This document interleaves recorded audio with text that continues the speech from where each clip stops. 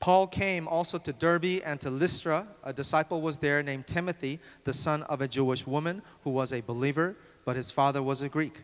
He was well spoken of by the brothers at Lystra and Iconium. Paul wanted Timothy to accompany him, and he took him and circumcised him because of the Jews who were in those places, for they all knew that his father was a Greek. As they went on their way through the cities, they delivered to them for observance the decisions that had been reached by the apostles and elders who were in Jerusalem. So the church were strengthened in the faith, and they increased in the numbers daily. And they went through the region of Phrygia and Galatia, having been forbidden by the Holy Spirit to speak the word in Asia. And when they had come up to Mysia, they attempted to go into Bithynia, but the Spirit of Jesus did not allow them. So passing by Mysia, they went down to Troas, and a vision appeared to Paul in the night. A man of Macedonia was standing there, urging him and saying, "Come over to Macedonia and help us." And when Paul had seen the vision, immediately we sought to go on into Macedonia, concluding that God had called us to preach the gospel to them. Can you say amen? Amen. Please have a seat. And now we'll have Pastor David Moon please come up and preach to us the message titled, How to Obey in Confusing Times. Good morning, church. Good morning. Hello. It's good to see you. Are you glad to see each other? Glad to see me? Yes? Yes? Not yet? Okay. We are starting a new series now in November. All 5 pastors who speak English are rotating to talk about something that we've been praying for you a lot. And we're thinking about what the topics should be even as we speak right now. But we have 5 topics that we want to talk about. And the title of the whole series is called 5 Things to Learn Before COVID Finishes. 5 things to learn before COVID is over. So as we talk about this, we really want to be coaching you and helping you practically as to how to finish 2020 well. So with that said, today's sermon, the first topic that we want to talk about is how to obey in confusing times. How to obey in confusing times. Why is obedience so important? I want you to have that question in mind.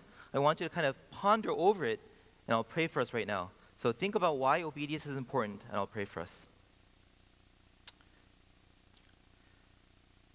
Heavenly Father, I pray for your presence to be heavily in this room, that as we talk about obedience, that our hearts would be kindled to listen to you and fond of obedience, that not only would there be a mental persuasion that obedience is the way to go, but there would be a change in our heart's allegiance to you, that we would desire to be obedient, that we would love the obedience that Jesus demonstrated upon the cross and apply that to our lives.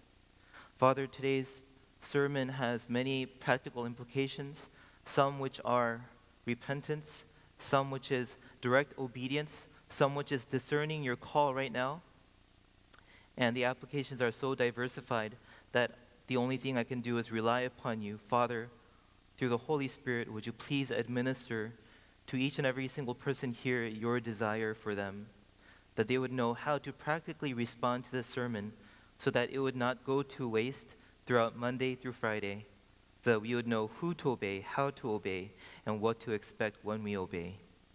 Father, we love you. We align ourselves to your heart's desires, and we will listen in faith. In Jesus' name we pray.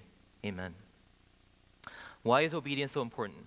I have been to maybe 10 different Costco's in 10 different cities. So Seoul, went there. Toronto, San Jose, probably won't reach 10, I'm forgetting right now. Toronto, and then Kingston, and then Austin, Texas, and also here in Virginia. And as I go to the same place, it seems like the same place, but it's in different cities. As I go there, it's so remarkable that no matter where I go, I know where to find the roast chicken and the soy milk, 2 things I always look for. And the reason for that is every single branch, no matter where it is globally, is because they have a training manual, a quality control, and all the managers, all the employees, all the directors know to follow according to the guidelines and the principles of the Costco philosophy. And so, in a ways, we can see that the kingdom of Costco, the kingdom of Costco's president, Craig Jelinek, right, is being expanded by the obedience of its employees. That's the same thing here. So far, we know that God's kingdom is expanded by the church, the followers of Christ, when they obey his word. It's the same principle. And no matter what we've seen throughout 2020, all the social distancing and the pandemic going on, we still see that key prerogatives are followed in corporations. How much more so in the church? The pandemic is not a hiatus period for us to stop obeying God. The mission is still the same. We are still called to evangelize the nations and to obey Jesus in every calling, amen? We're still called to do that. We are not on break.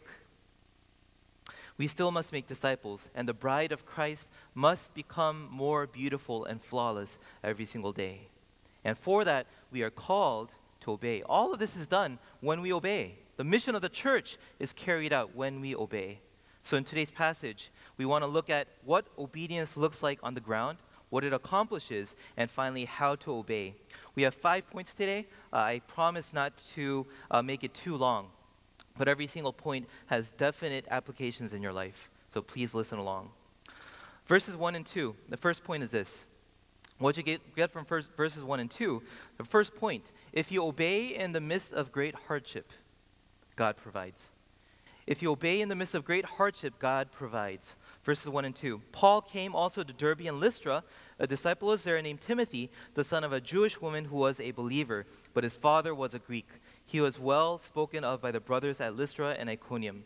So where is this hardship that we see here? Scripture says that Paul came to Derbe and Lystra, and Paul didn't just happen to stop by there. It was not a mistake that he ended up in Derbe and Lystra. In fact, if you go to Acts chapter 14, 2 chapters before, Paul was actually stoned and left for dead in Derbe and Lystra. So he was stoned here, he was left for dead, he was almost killed, and he survived and went on, and he came back here today. And this by itself is something to think about. It is human nature to avoid trauma. It's human nature to avoid past failures or pain or something that disturbs us, right? And Paul is doing the exact opposite. I remember when I was age 6, and I was walking by a mobile home park in Austin, Texas. And I remember being stung by a hornet, and it was around the pinky. And so I got so mad and so angry that I took a stick, and I didn't know how nature worked back then. So I took a stick, and I went to the beehive, and I beat it, right? And I got stung about 3 more times. Lips, face, somewhere else. And as I was being stung, I had engraved within me the pain of being stung by a bee. And so now, if you see a bee somewhere in our church, you can expect to find me on the opposite side of the church. That's how traumatized I am about this experience. And it's just basic human psychology, basic human nature to avoid pain and suffering. But it says here, Paul came to Derbe and Lystra. He came back to where he was stoned. And so you know that he's not just coming here because he wanted to or because he happened to be there. This was an act of obedience in communion with the Holy Spirit. God is sending him there. And so he followed. Now, we don't know exactly what God is planning in Derbe and Lystra. And there doesn't seem like there is an explicit strategy or a goal that that is being accomplished as Paul goes here. But here's the thing. Now, he meets Timothy, who later becomes Paul's spiritual son, his son in the faith, and an irreplaceable partner in Christ who carries out Paul's gospel, the gospel of Jesus Christ, and is Paul's ministry. And so what do we see here? Even in the midst of great hardship, if you obey, and this is not a formula, I'm not saying that it works every single time, but if you obey, especially when you're going against your flesh, God provides something for you that you never expected. I want to ask you, brothers and sisters, Has God ever brought you to a place where you have failed before, miserably? Is God ever telling you to go back to a place where you suffered and you dare not go back to? You're so afraid of it. Is God telling you to go back to a place of trauma and obey Him there? A pain that you have not addressed in your heart. I'm here to tell you that obedience to God's sovereignty can and will involve a great personal cost. Just read Bonhoeffer's Cost of Discipleship. I want to tell you today, don't avoid that pain. Don't avoid your previous failures. God's purpose is to sanctify you. And He will make you come across the same issue that you've been bothered about until you see what victory in Christ is like. And for that, He will provide. He will provide. Whether it's a spiritual son like Timothy, whether it's healing in your inner heart, whether it's overcoming that trauma, God will provide what He deems necessary when you obey in hardship. Amen? Obey in hardship. Obey especially when it is hard. Spurgeon said this, faith laughs at what fear weeps over. Faith laughs at what fear weeps over. What causes you to weep over, when you see it in faith and obey God, there will be a day of laughter. Amen? There will be. And I want you to imagine what God is telling you right now, what He's showing you in your heart. What are you so afraid of? What are you running away from that has caused you to not obey until you've heard these words right now? May there be obedience, even at great personal cost. Amen. Point 2, verse 3. If you obey God's call to proclaim the gospel, He gives you wisdom. This is point 2. If you obey God's call to proclaim the gospel, He gives you wisdom. Verse 3 says, Paul wanted Timothy to accompany him, and he took him and circumcised him because of the Jews who were in those places, for they all knew that his father, Timothy's father, was a Greek. What is this all about? Paul circumcised Timothy. And that by itself is kind of strange, right? Because it says, because of the Jews who were in that place. So Paul circumcised Timothy. And this is really interesting because in Galatians 2:3, Paul explicitly refuses to circumcise Titus, another son in the faith, another disciple. And the reason is because Titus wasn't supposed to be circumcised because he would be reaching out to the Gentiles. But for the Jews, Paul is saying, okay, it's good for you to be circumcised. So Titus is not circumcised, Timothy is circumcised. Now the question is he being inconsistent? No. Because he knows the principles that are at stake, right? This was an ambassador to the Gentiles, right? So Titus is an ambassador to the Gentiles. That's why Paul is dead set on not having him circumcised so that the Gentiles would not believe that circumcision is your way to faith and salvation. And so for the Gentiles, circumcision was a stumbling block.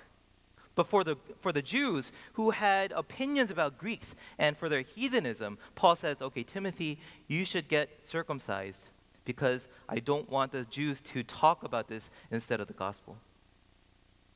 So here's the thing. Timothy, we're not talking about Paul's obedience right now. We're talking about Timothy, who was probably 35 years old at this time. So a 35-year-old man who knows that he is free not to get circumcised according to the gospel because it has nothing to do with salvation. Yet for the sake of the Jews hearing the gospel, he chose to be circumcised. There's a period where anesthetics were not too highly developed, right? It wasn't perfect. And so Timothy is undergoing great personal pain, 35 years old, right? And he undergoes that for the purpose of spreading the gospel without obstacles. Why is this so important? That's wisdom given by the Holy Spirit. So it looks like inconsistency from a human standpoint, but from God's perspective, if you prioritize the gospel first, you can weave in and out of different cultures. And why is that so relevant today? In a culture where everything is about protecting my rights and my preferences, the first question that we ask is, do I have to? Do I have to get circumcised? Do I have to do this to proclaim the gospel? And according to what is comfortable, you stop right there. That's your boundary, right? But what it's saying here is that Timothy gave up his rights by obedience, his Greek culture, his physical autonomy, his rights. He gave that all up just so that the Jewish diaspora would have one less obstacle to the gospel. KCPC, America is groaning for Tuesday's results. Left and right has never been more tensely opposed to each other. But we should not be tense. Amen? Because we see that when we see into heaven, according to Isaiah's vision, God is still upon his throne. He still reigns. Therefore, the mission has not changed. Our role to proclaim the gospel has not changed. And so here's the thing. You need to observe in this broken, fragmented world that there are people on the left to save. There are people on the right to save. And if spreading the gospel is not your priority, you will be focused on the political positions instead of delivering the gospel of Jesus Christ, which has the only power to save. Do you get this? And so when proclaiming the gospel is your key goal, you can weave in and out of leftist circles and rightist circles and conservatives and liberals because the gospel makes you give up your priorities. It makes you give up your rights and privileges so that anyone on the left and anyone on the right could know who Jesus is. Our church will not change. Our mission will not change. 2 days from now, we still are called to faithful obedience to spread the gospel. May you obey Jesus, weaving in and out of every culture in the world. And when the gospel is your priority, God will give you wisdom and insight. Amen? Does anyone need wisdom right now? Does anyone need wisdom to talk to their friends? Does anyone need wisdom how to talk to their children? Prioritize the gospel. Obey that. And he'll teach you how to communicate in this broken world. Number 3, point 3. If you obey in the little things, God uses it to do great things. If you obey in the little things, God uses it to do great things. Amen? Verse 4 through 5. As they went on their way through the cities, they delivered to them for observance, the churches, right?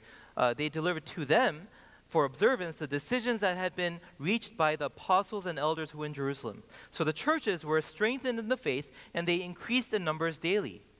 So here's the thing. The next verse records that Paul's team was delivering decisions. Okay, so Paul was out here not because he was trying to just evangelize without a specific agenda. The agenda was this: to go to every church and to deliver a letter which communicated a decision reached in Jerusalem. Okay, so what was this decision? It's a very dry, boring decision. Number 1, you don't need to get circumcised to be saved.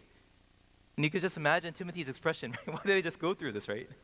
But it's saying you don't need to get saved, circumcised to get saved. Number 2, just abstain from food sacrificed to idols and abstain from blood, and also stay away from sexual immorality.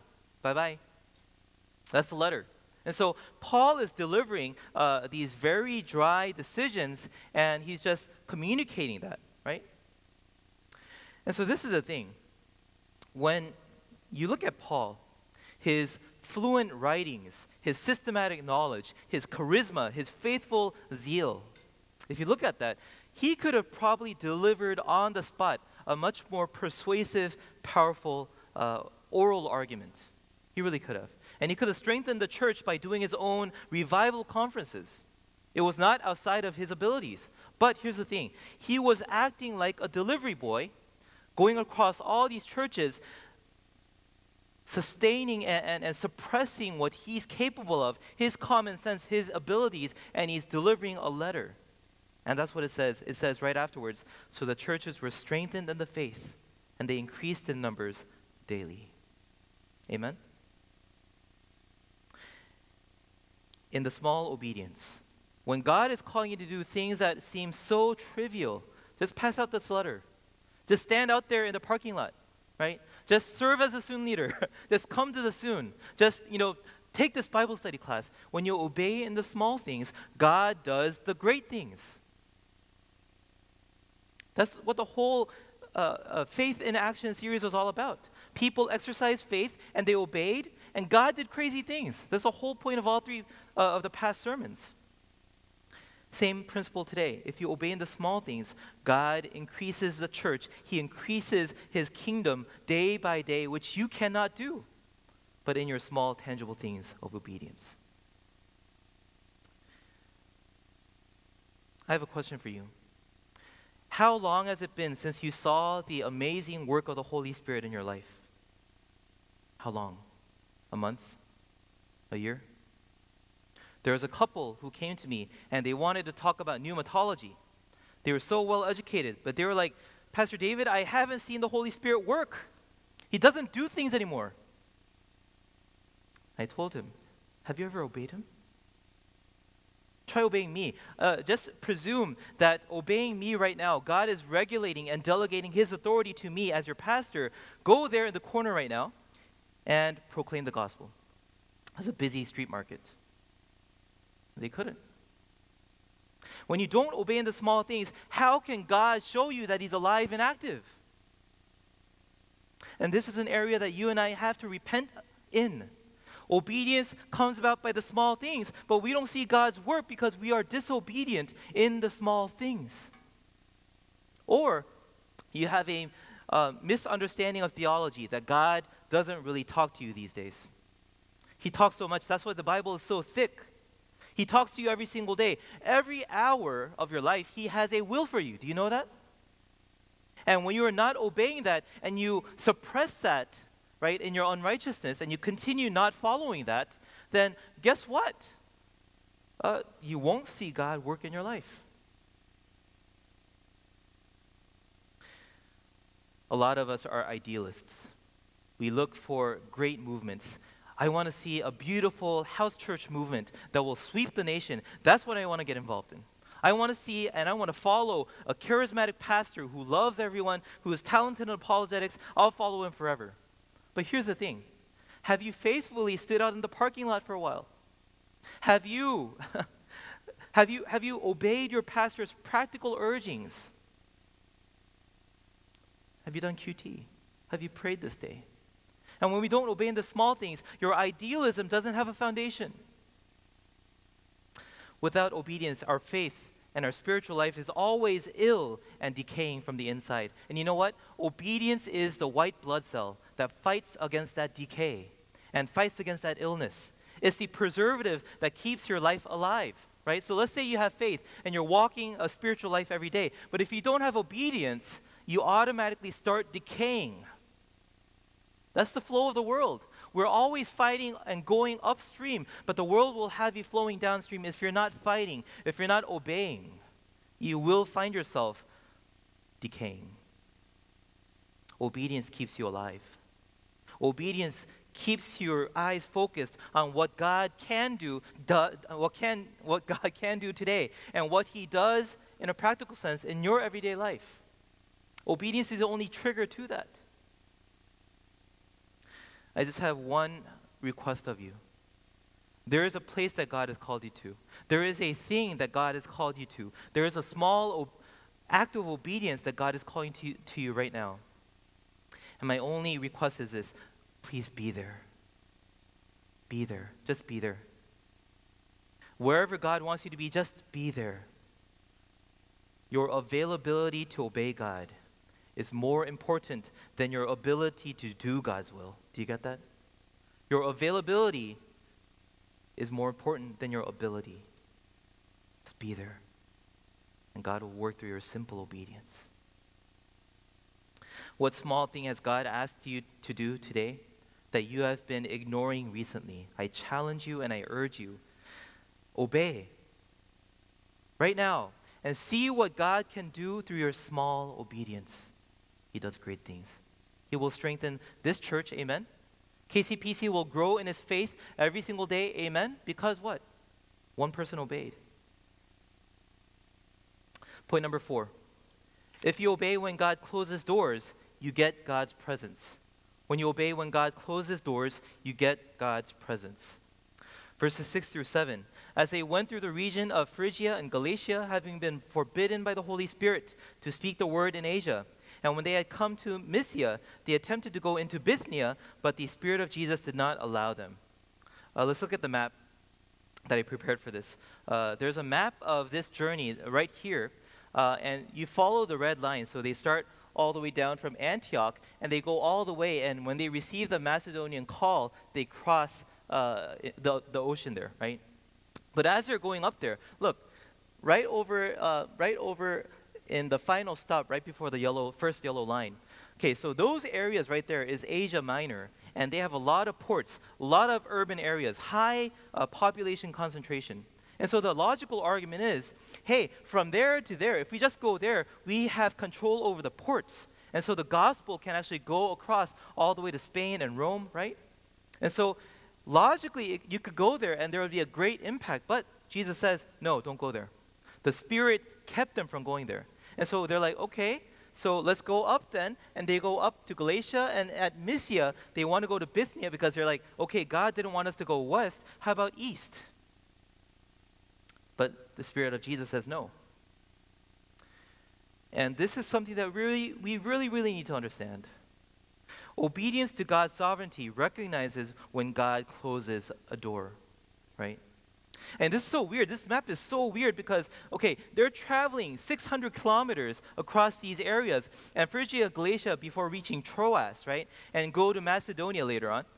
And so this team is obeying God's word to not go to these areas. And so they're crossing around all these areas, not proclaiming the gospel, keeping their mouths shut for about 600 kilometers.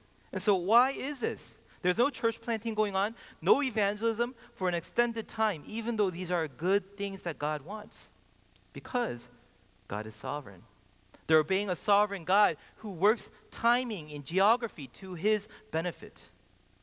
The Christian walk is not about designating a formula and principles that work and then trying to get there the best you can. You know, this generation is so used to Google Maps that what would we do? We wouldn't have any of those mistakes. We would go straight from Antioch, straight to Troas. And you would never have met Timothy. You would never have met all the other people that I'll talk about later on. And you just go straight from there to there, avoiding all pain, avoiding all confusion, and just going as you believe is the best formula. And that's why so many of us disobey. We operate on our best common sense and not the Word of God. And we miss out on so many things because of our common sense. A lot of you have formulated the best Christian walk possible for yourselves, and you're intent on keeping that formula. But what if God closes the door? What if you recognize that he's saying, no, that's a beautiful thing. You want to glorify God in the next job. Awesome. You want to glorify God in this marriage. But what if God says no? Are you okay to stop by and not know where you're going? Everyone has to know where they're going these days. If you cast a vision these days as a pastor, everyone wants to know what's step 1, 2, 3, what's the goal, what's the impact. What if we can't tell you because we don't know where God is leading us? What if you don't know what your life is going to accomplish because God hasn't shown you tomorrow? Obedience doesn't require for you to see the full picture now or ever. Obedience doesn't require you to see the full picture now or ever. And so we avoid the pain of Derbe and Lystra, right? And so if you formulate the best life now, you avoid the pain of Derbe and Lystra, your former traumas, and you never get your Timothys, right?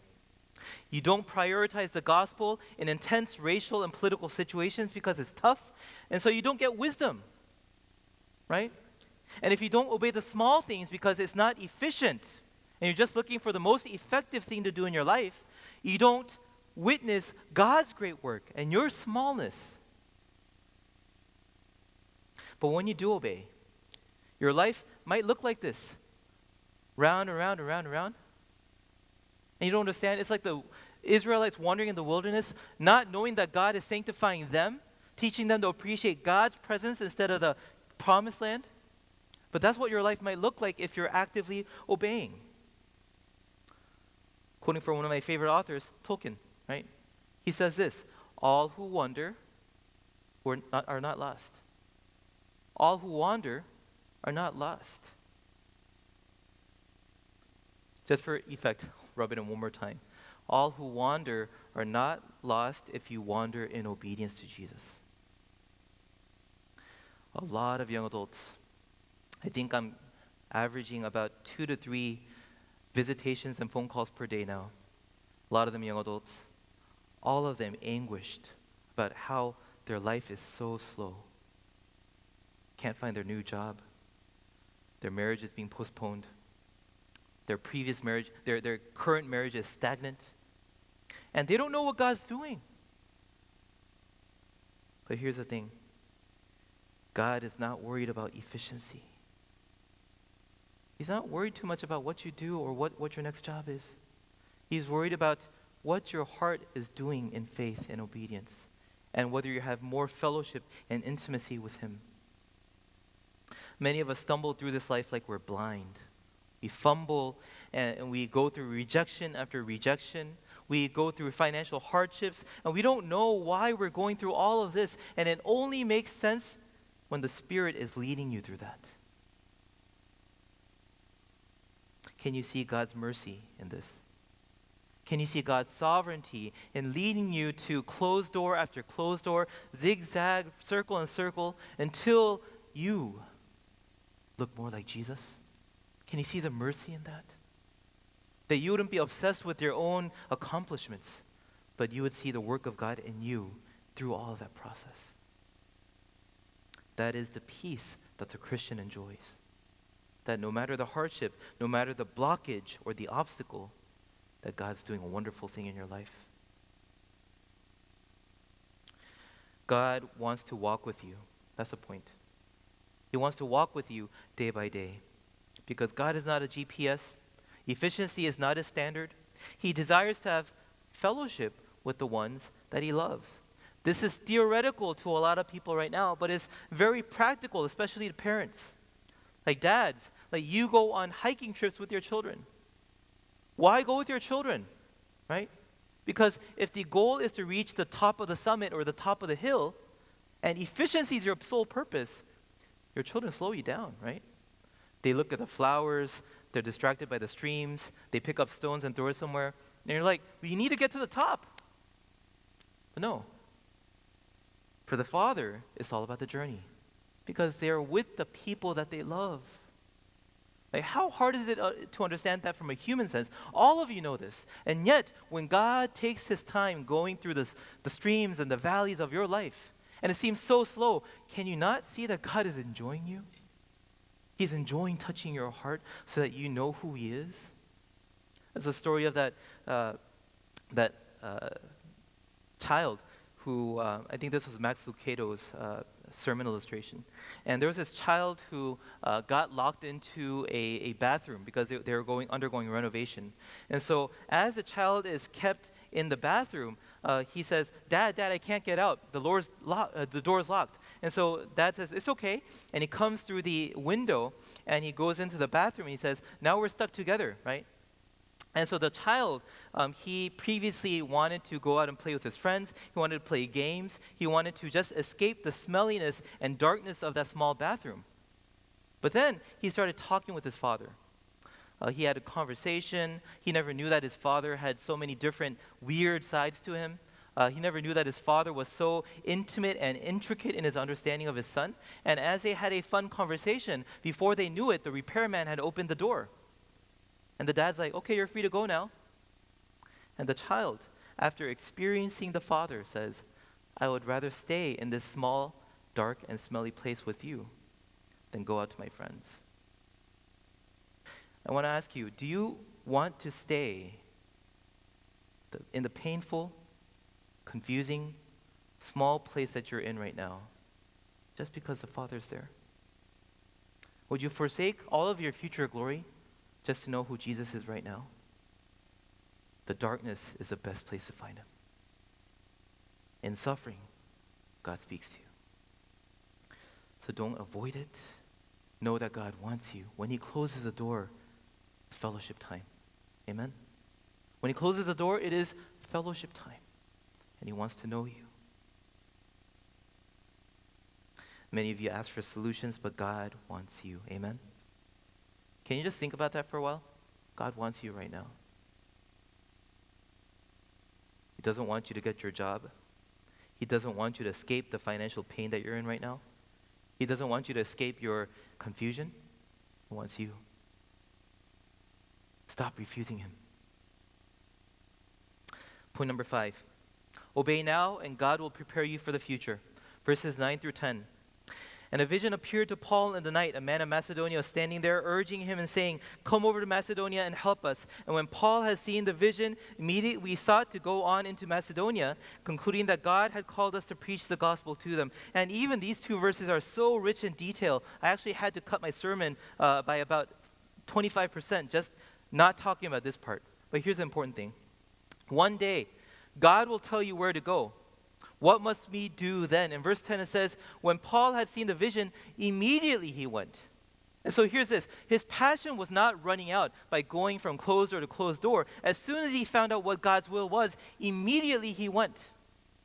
They weren't really clear why they were going, but they obeyed. And so obedience right now, just going because of a dream, because some person in Macedonia seemed to be calling them, they observed that and they just went not knowing what that fully meant. But they concluded together, right? There was conversation with them. And here's something that's really awesome that happens. Until verse 10, the narrative is all written in third person.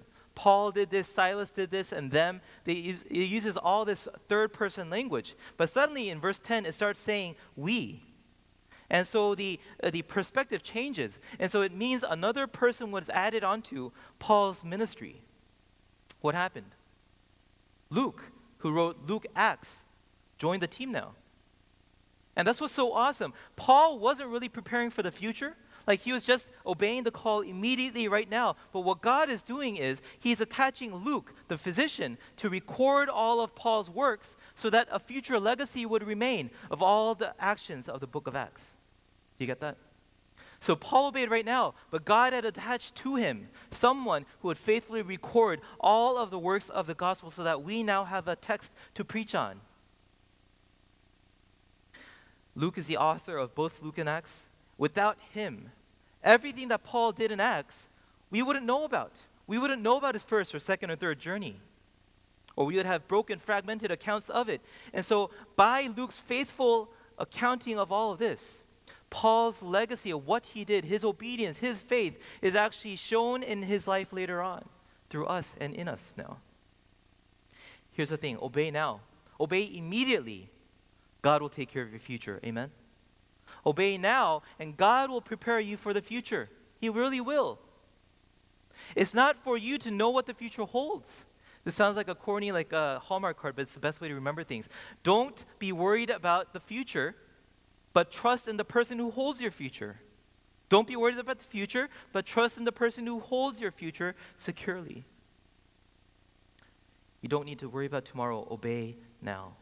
You don't have to make sure that it works. Obey God now. Amen? God is calling you to do something today or tomorrow, or he's been working on a short-term project in your heart. Obey now and get the thing done. God will do and take care of the impact of it. Does anyone need God's help? Do you need wisdom? Do you need God's work and providence in your life? Do you need God's presence in your life? Do you need his guidance for the future? All of this happens when you obey God. Amen? And Acts 16, 1 through 10 is merely a rapid series of snapshots that show you what's possible. It's not a complete list. It's meant to be continued in your life. But here's the last thing. I'm sorry, it's 11:10 right now, I think. But I need to talk about this. One final question we have to ask. How do we listen to God? How do we listen to God? This is the most frequent question I've been asked. I've been asked this question at least 5 times since I got here in the span of 5 months. How do we listen to God? How do we know his will? You really do want to listen to his will for your life. You really do want to obey. I know that. You have good hearts. You want to obey God, and you want to obey immediately. You want to recognize the fruit of obedience. And Jesus doesn't only say that obeying God is possible and listening to him is possible. He says it's a necessity. John 10:27, my sheep hear my voice, and I know them, and they follow me. So you hear Jesus' voice. But once again, how? How do you listen to God? How do you know what his will for you is? Romans 12:2, that Pastor John preached on, Do not be conformed to this world, but be transformed by the renewal of your mind, that by testing you may discern what is the will of God, what is good and acceptable and perfect. Once again, it's a transformation of the mind that comes from being exposed to the Word of God and the will of God on a daily basis. QT transforms bits and bits of you until your whole mind knows what the will of God is, right? Only a mind that has been cultivated and transformed by the Word and the Spirit can hear the voice of God and discern it and obey it. Do you get this? Heath Ledger was such a good actor. Why? If you read, after he died, people read his diaries about how he prepared for acting in Batman. And it said this: he meditated upon the mind of the Joker. That's what he said. And so he wasn't following a script or a formula. He went in front of the camera and he just became Joker.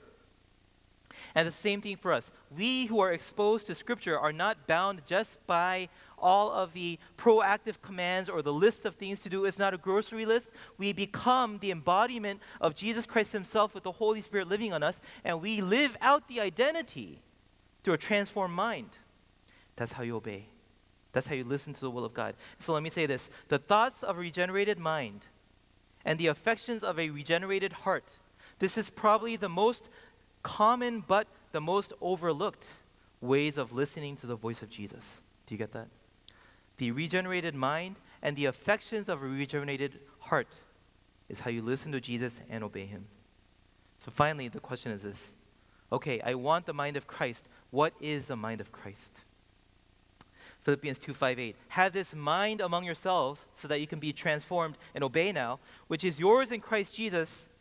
Verse 6, verse 7 is all popular. We all know it. And verse 8 says, and being found in human form, he humbled himself by becoming obedient to the point of death.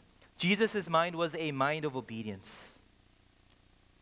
And if you have that mind, if you're transformed by that mind, you will be obedient.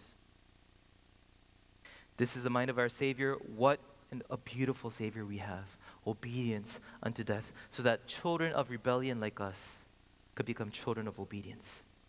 If you have this mind of Jesus in your mind and heart, you can obey in confusing times. Let's pray.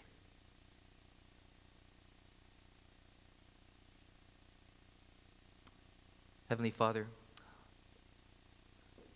please help your people obey and listen to you. Please don't let them make the mistake of just trying to decipher your will by a secret code or just by trying this or trying that, but in a continual relationship with you, with their mind being transformed by the Holy Spirit through your word. Help them know what to obey. Help them obey quickly, trusting in you, enjoying presence with you when you close the doors, so that this church would expand the kingdom of God. In this confusing time, Father, we don't know what to do. But the one thing that we always have had in ancient times, and the one thing that we will continue to have right now, is your presence and your word speaking to us. We know what the mission is. We know what your heart is. Lord, would you transform us into people who obey? Holy Spirit, please draw out things that have escaped your people's attention for a while and help them obey what you are calling out of them right now. Let them reflect. Let their action be swift, and let their obedience please you and expand your kingdom. We pray all of this in Jesus' name. Amen.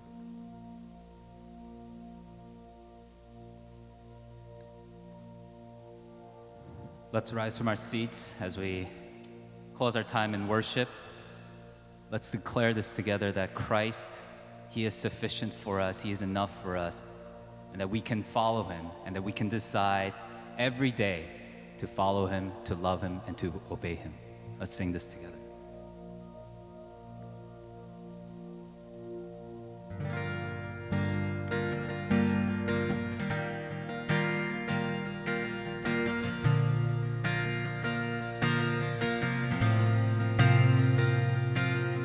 Christ is my reward, all of my devotion.